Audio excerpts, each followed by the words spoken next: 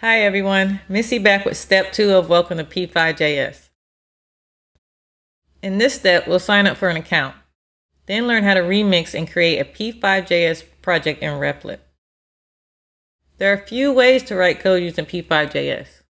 There's a p5 web editor located on their site, a text editor on your local machine, and one we'll explore today, Replit.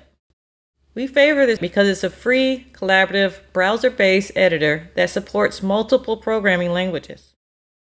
Let's unpack that a bit. An IDE, or Integrated Development Environment, is an application that has compiled all the tools and resources we need to code and test our projects. At Girls Who Code, we use an IDE called Replit.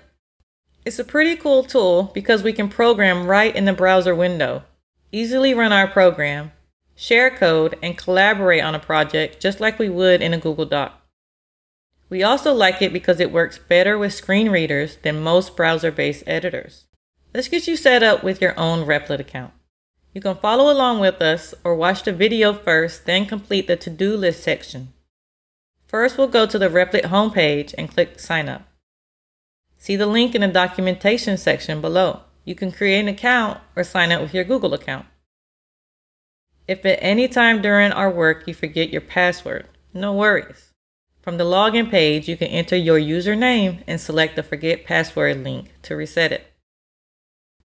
Once we're logged in, our landing page will look something like this.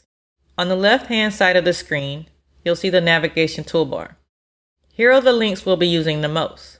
Click on the account name to access your profile, account settings, or log out of Replit. Select the Create REPL shortcut button to begin a new project. My REPLs take you to your folders system where you can access your projects. Click the Home button to come back to the main page. Notifications are there to help you see all your notifications in one place, like if someone left a comment. Ready to code? There are 2 ways to get started. We can fork a project or create a new one. Let's start with forking.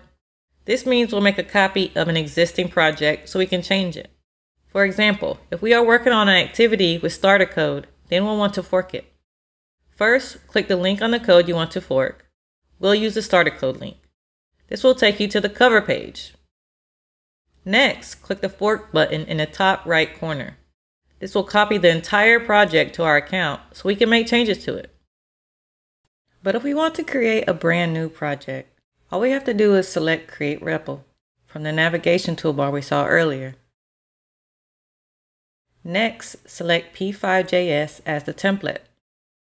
Then let's click the title of the project and change it to This is my p5 project, first name, last initial. Okay, cool. One thing here, do not use your last name for privacy reasons. This will help protect you and make sure your project is approved for our project gallery. We cannot publish it if it contains your last name anywhere in the title, code, or site of any projects. And finally, click Create Project to create your project.